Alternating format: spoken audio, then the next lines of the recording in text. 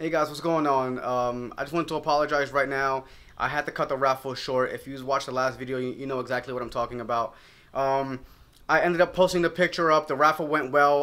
A lot of submissions, a lot of entries, but almost like as soon as I posted the picture, people were going there. But I got a phone call from someone that, because they were my friend in this business, they asked me to take the picture down because of certain stipulations. I can't really get into it because it's all like the politics of how this all works. But the reason why I'm making this quick video real quick is to let you guys know that we are doing another one tomorrow at 10 a.m. and it's going to be live 10 a.m. So please guys, check it out. HQ Clothiers. Hello? Hello? What's up? Alright, I got you. I'm just working on some video stuff. Alright, I'll see you in a minute.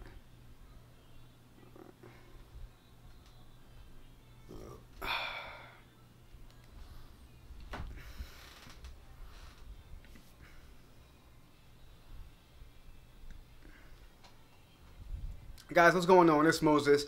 I just need to really quickly apologize. I had to take the raffle down this morning. If you guys saw the last video, you know that the raffle went live this morning. It is Saturday, October 8th maybe, and it went up at 10 a.m.